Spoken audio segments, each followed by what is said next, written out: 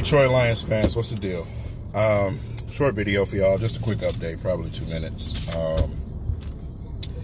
Detroit Lions have went ahead and released Theo Reddick. If you don't know by now, I'm a little bit late to the party. Kind of busy day. Trying to get my baby fixed today. Having some issues with my power steering. So, yeah, went ahead and released him, and writing was on the wall. Let's just be honest about it. You know, a lot of us felt the possibility. A lot of us knew. I knew.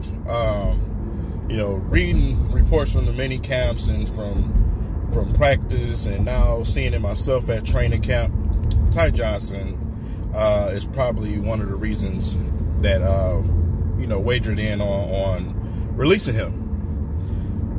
Ty Johnson has the ability to catch the football, but at the same time, he's probably about 5 times faster than Theo Reddick. Makes him very elusive. You know, and you know, if you want to see a breakdown on what he can do, my boy Mobby, there goes Mobby on YouTube, did a video about him a while ago. Y'all need to check that out, man.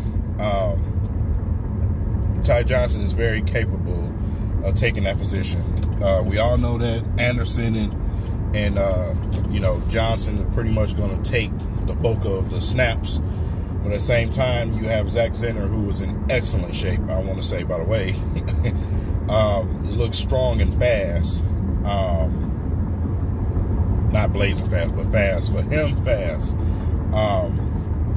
They absolutely have enough to go ahead and make this move. So I know a lot of people are going to be disappointed. A lot of people get fixated and used to players.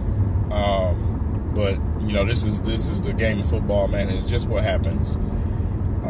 You have to move on from players when it's the right time, and right now is the right time. The Detroit Lions are trying to move this franchise forward, take the next step this year, and they're going to do that with the young guys that they have, the young talent that they have. So, absolutely understandable from my end. But let me know what you guys think about it in the comment section, man. Let me know what you guys think. If you're a little heartbroken because Theo was one of your guys, man. Theo, especially as a person, was definitely a top-notch athlete, man. So